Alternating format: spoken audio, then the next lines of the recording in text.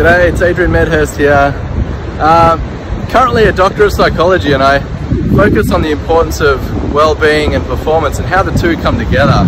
And in that, we focus on, at our business, Benny Butt, and we focus on the importance of well-being strategies, including movement. Movement in all its forms is incredibly powerful when it comes to our well-being. Before I was a nerdy scientist, I was a track and field athlete for Australia. 400-meter hurdles was my event. So for me, moving, I love running. Absolutely love running.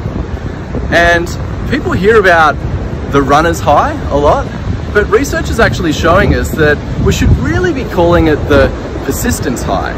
Because if we persist with any mode of movement for 20 minutes, getting our heart rate up, if we persist with any mode of movement, we feel really good.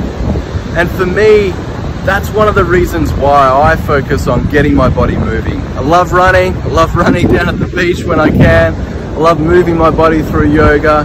But if swimming or cycling or any other mode of movement is of value to you, and you can challenge yourself to persist, get those Ks up, it's for a worthy cause. And if you persist 20 minutes plus, you'll feel so much better for it. So winning on all levels there, which is a really important mantra that I connect to. Trevor Hendy is an inspirational man that offers that mantra. And for winning on all levels, it's important to give to yourself, okay? So move for you, but in this initiative, KM'S4KIDS, move and have an impact on others as well. I wish you all the best of luck, and I'm so glad to be joining with you in this initiative. All the best.